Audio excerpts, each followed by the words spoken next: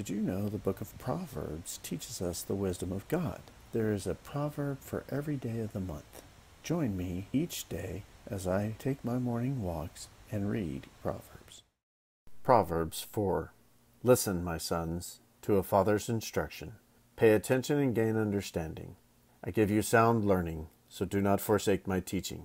When I was a boy in my father's house, still tender, and only a child of my mother, he taught me and said, Lay hold of my words with all your heart. Keep my commands, and you will live.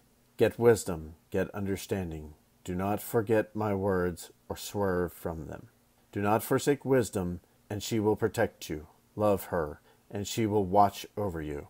Wisdom is supreme, therefore get wisdom. Though it cost you all you have, get understanding. Esteem her, and she will exalt you. Embrace her, and she will honor you. She will set a garland of grace on your head, and present you with a crown of splendor.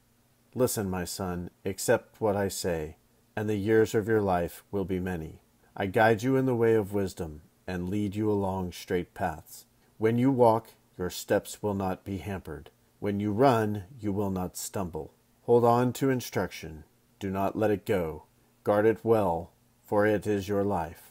Do not set foot on the path of the wicked or walk in the ways of evil men. Avoid it. Do not travel on it. Turn from it and go on your way. For they cannot sleep till they do evil. They are robbed of slumber till they make someone fall. They eat of the bread of wickedness and drink of the wine of violence. The path of righteousness is like the first gleam of dawn, shining ever brighter till the full light of day. But the way of the wicked is like deep darkness. They do not know what makes them stumble. My son, pay attention to what I say. Listen closely to my words. Do not let them out of your sight. Keep them within your heart, for they are life to those who find them, and health to a man's whole body.